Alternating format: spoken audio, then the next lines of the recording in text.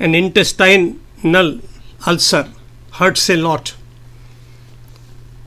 It's a lesion of the skin or of the mucous membrane lining the stomach or duodenum, the first part of the small intestine.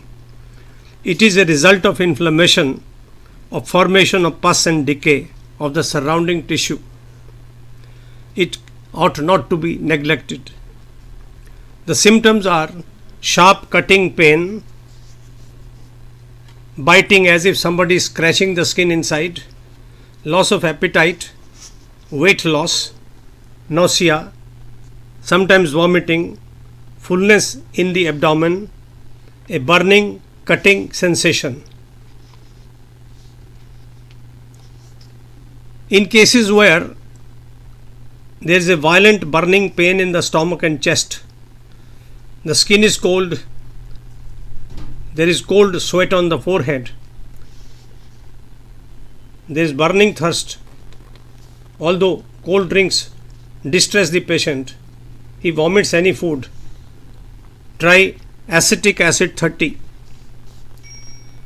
The best medicine for intestinal ulcers is argentine nitricum 200.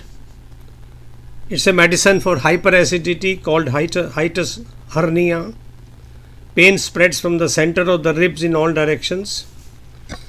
There is ulcer pain in the intestines, shooting, gnawing, there is severe distension. An excellent remedy. If the intestines are live coals on fire, unbearable pain, the tongue is dry, brown or black, there is nausea, retching, vomiting after eating or drinking, vomit of bile. When hot drinks relieve burning, cold drinks or food do not agree, give arsenic, Alb 200. If the ulcers are accompanied by acidity without pain in the upper digestive tract, there are burning ulcers, pain in the chest, as if coals on fire, slow digestion, eructation, heaviness, flatulence, Carbo-Veg 200 comes as the remedy in hand. If there is burning in alimentary canal throughout with profuse flow of saliva and vomiting, iris veris color 200 should be used.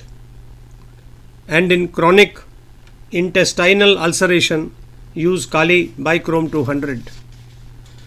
If the medicine is selected carefully, the patient will get relief. Thank you for visiting this site.